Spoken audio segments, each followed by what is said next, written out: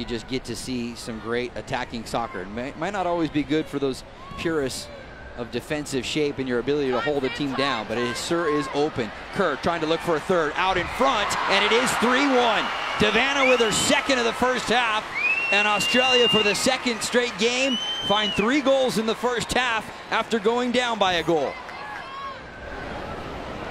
Time, Sam, time.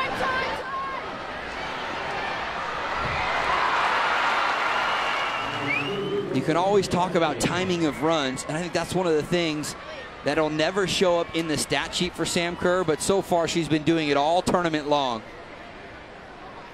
Also could have been really easy for Vanna, a veteran striker,